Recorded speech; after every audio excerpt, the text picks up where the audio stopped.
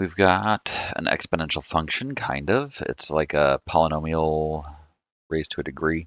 Expanded term and the combining resulting will be arranged in powers of x. This is like a Pascal's triangle thing. After these steps are done, the second term will be 8x cubed. What will be the total number of terms?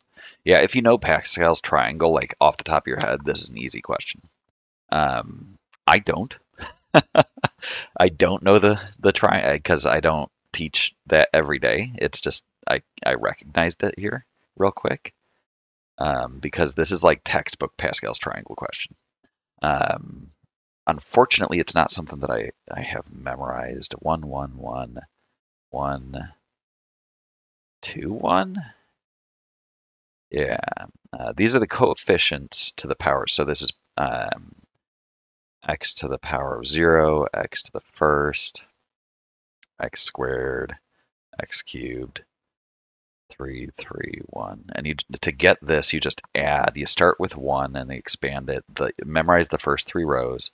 And then to get the next row, you add these terms. 1 plus 2 is 3, 2 plus 1 is 3. And that's how you can continue to expand. Because the second term has a cubed value here, let's see, that means that this is going to be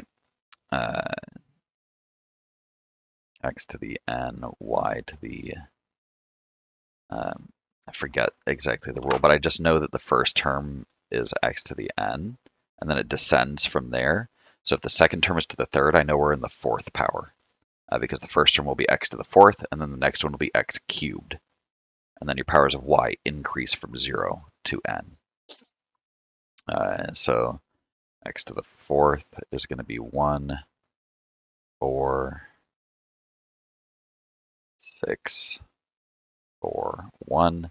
So we're here, and that's x to the fourth. And so the total number of terms, 1, 2, 3, 4, 5 terms. Hey, I remembered Pascal's triangle.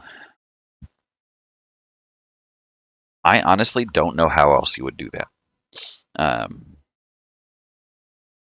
Yeah, just looking at what's given here, I do not know any other method